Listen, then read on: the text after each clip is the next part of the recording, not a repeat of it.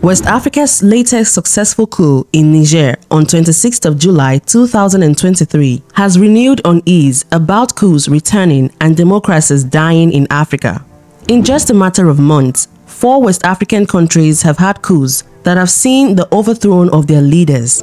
Leaders they claim were Western puppets, placed to loot their country's resources. You may think they are wrong, but the fact is, why is France and some Western countries so annoyed and threatens to strike back? France has threatened to launch an attack on Niger, who just ousted its president through a military coup, and says the coup leaders are a threat to their interests. What interests? The military junta that seized power in Niger has accused France of plotting military intervention to reinstate the deposed president, Mohamed Bazoum, as tensions in the region continue to grow in the wake of the coup. There are unconfirmed reports that 1,000 French troops might be marching to Niamey, Niger. But why is France so troubled? What interest are they defending? Well, if you haven't been current with France's dealings in Niger, I will bring you up to speed. Niger military leaders have suspended the export of uranium and gold to France with immediate effect, as Niger is the world's 7th largest producer of uranium. Uranium is a major mineral needed by France in its nuclear power plants, and Niger is the world's 7th biggest producer of uranium. The radioactive metal is the most widely used fuel for nuclear energy.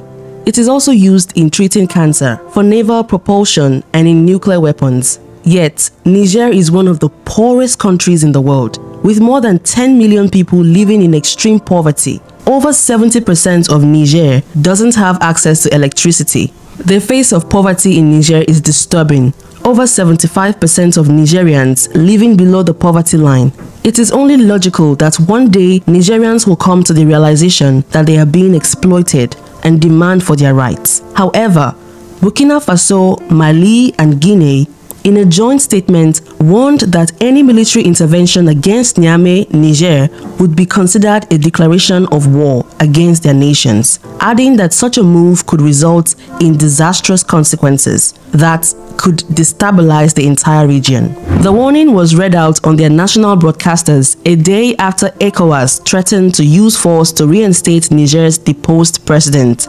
Mohamed Bazoum, should the coup plotters not comply after 7 days. Despite this largely symbolic break from a colonial history with France, 14 countries have remained indebted to France since their liberation from them in the 1960s. Benin, Burkina Faso, Senegal, Côte d'Ivoire, Mali, Niger, Togo, Cameroon, Central African Republic, Guinea-Bissau, Equatorial Guinea, Chad, Congo-Brazzaville, and Gabon.